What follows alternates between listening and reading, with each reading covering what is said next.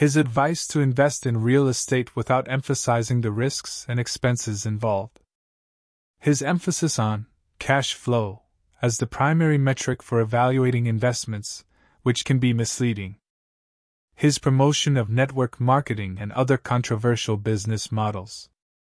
His claims that traditional education is unnecessary for financial success, which is not supported by evidence.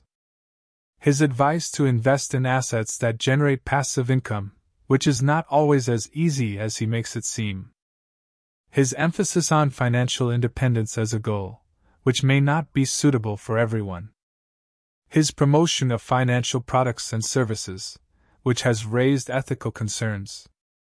His views on taxes, which have been criticized as oversimplified and not in line with mainstream financial advice. His claims of being a self-made millionaire, which have been disputed by some. It is important to note that these are criticism and not necessarily accurate representation of Robert Kiyosaki's work and views. It is always advisable to do your own research and consult with financial professional before making any financial decision.